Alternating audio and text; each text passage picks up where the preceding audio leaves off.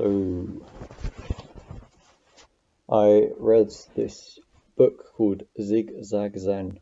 I don't know, maybe last year or the year before. And because I'm interested, two of my interests are Zen and psychedelics, or Buddhism and psychedelics. And yeah, there was a book on it saying, because, well, the way I got into Buddhism was actually through my interest in psychedelics. I remember searching for like YouTube videos, and then I found that it turns out people that are interested in psychedelics are also interested in spirituality. So yeah, I'm sure there's plenty of people that are like me that are interested in both, but then there are some people that don't think you can take both paths basically. Um, in Buddhism specifically, because one of the kind of precepts, that there are certain precepts that like people should follow, certain behaviors. Do not kill, do not steal, do not lie, do not cheat, or for monks have sex at all. And then also another one is don't take intoxicants or don't get drunk. And so I'm going to come out and say that I think they can be compatible, psychedelics, taking psychedelic drugs and being a Buddhist. One is that one is that with the precepts, there's an absolute level and a relative level. So in Buddhism, there's two truths. So with on an absolute level, basically like nothing is happening. There's just emptiness. So you can't break the precepts basically. So all of that is whatever. And just if you do Zazen, then everything is just complete and happening anyway.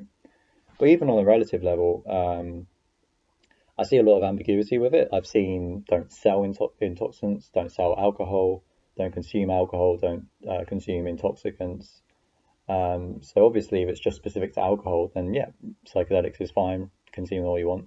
If we're looking at intoxicants, though, even that word intoxicants, like what does that mean? Like there are clearly different levels of drugs. Also, the effects that a drug has is different depending on the dosage. For example, like green tea is a drug, like it has caffeine, so it's gonna stimulate you and stuff. But clearly, like drinking some green tea, I mean, apparently like Bodhidharma did it, and to kind of it helps you with meditation and stuff.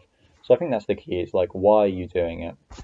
So like I think it's okay to live a moderate life, and if you wanna do things moderately, drink moderately, take drugs moderately, just recreationally, I think that's kind of your choice, and as long as it's not affecting your life in a negative way. Obviously, like psychedelics aren't something to fuck around with. Like, you've got to respect them, and they'll respect you back. But I just think, I think it seems to me that psychedelics and spirituality, what they serve a role, and that is like they allow you basically.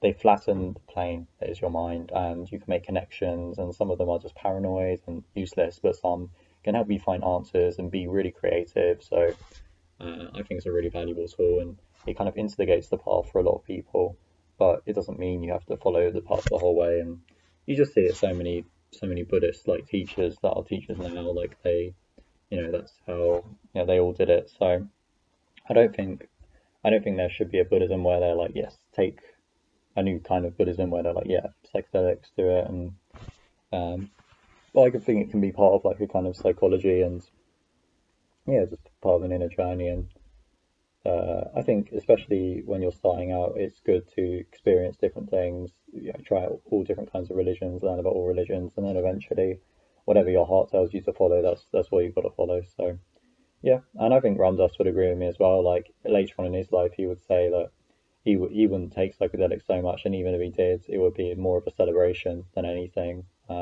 which I think is a really nice sentiment. So yeah, I wouldn't follow too much people that are really like strict and don't do this. I think as well, the more you get into a practice, the less you kind of want to do kind of crazy high peak experiences. Your practice becomes this satisfying thing that you just rely on a lot. So yeah, that's my opinion on the matter, and yeah, really interested to hear other opinions.